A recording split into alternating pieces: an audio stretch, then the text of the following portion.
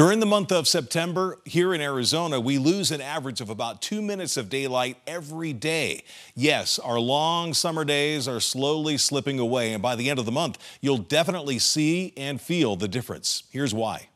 If you're an early riser, you probably notice the sunrise is getting later and later in the morning. The sun is also setting earlier in the evening.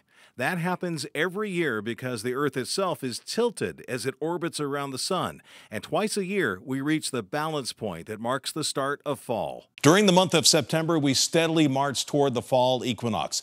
That is the moment when the sun's rays shine directly over the equator. It also gives us equal amounts of daylight and nighttime, about 12 hours of each. And by the way, that word equinox means equal night because of the equal daylight and the equal amount of nighttime that we have during the equinox. This year in Phoenix, fall officially begins with the equinox at 11:19 a.m. on September 22nd.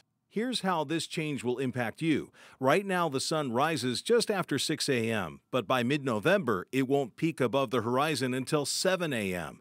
And sunsets, they pull back quickly too, from almost 7 p.m. at the start of September to about 6 p.m. by the start of October. Now here's something that may surprise you. The sun is actually closer to Earth in September than it was in June or July. That's because the Earth's orbit around the sun isn't a perfect circle, and it brings us about 3 million miles closer to the sun during the winter months. So why does the summer feel so hot if we're farther away from the sun? It's all about the Earth's tilt. In June and July, the northern hemisphere leans towards the sun, giving us more direct rays and longer days, even with the sun farther away. Oh, and if you love our Arizona sunsets, the good news is this. With the earlier evenings, you won't have to wait as long to catch those colorful skies.